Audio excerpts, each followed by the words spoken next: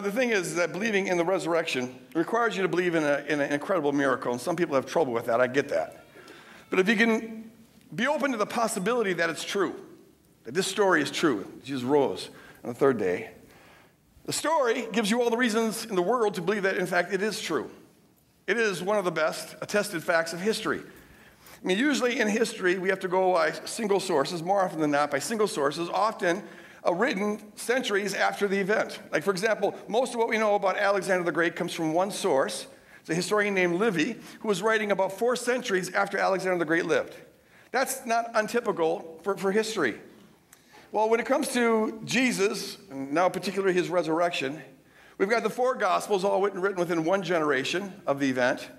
And those 4 Gospels, if you subject them to all the standard sort of tests that historians subject ancient documents to verify how reliable they are, they pass those tests with flying colors. So we got 4 very early sources. We know that they're not just copying one another because their accounts are all somewhat different. They're not all completely harmonious. And then we've got the Apostle Paul. He experiences the risen Lord, and he reports about a dozen other people who witnessed the resurrected Christ, and then alludes to the 500 people, more than 500, who saw him at one time, as if to say, if you don't believe me, check out these other folks. This is very well attested in history. This is about as good as history ever gets. And then on top of that, there's this. This is one of the strongest arguments for the resurrection. How do you explain how these monotheistic Jews, raised in Judaism, and the fundamental tenet of their faith is that God is up in heaven, humans are down here, and never the two are the same. God is not a human. And yet we find that Jesus made such an impression on them that by the end of his ministry, when he ascends to heaven, they are seeing him as God on earth, the embodiment of Yahweh. One of their contemporaries is Yahweh embodied.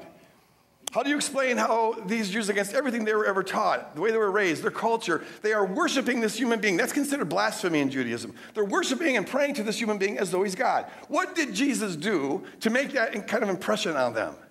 And how do you explain how this band of scared disciples, hiding out in the upper room for fear of their life, all of a sudden overnight become this courageous band of preachers who go out into the Roman world proclaiming that Jesus Christ is the resurrected Son of God? And they're willing to lay down their life for it. In fact, they did lay down their lives for it. How do you explain that? What took place that explains this change, this transformation? Now, they say it's the resurrection.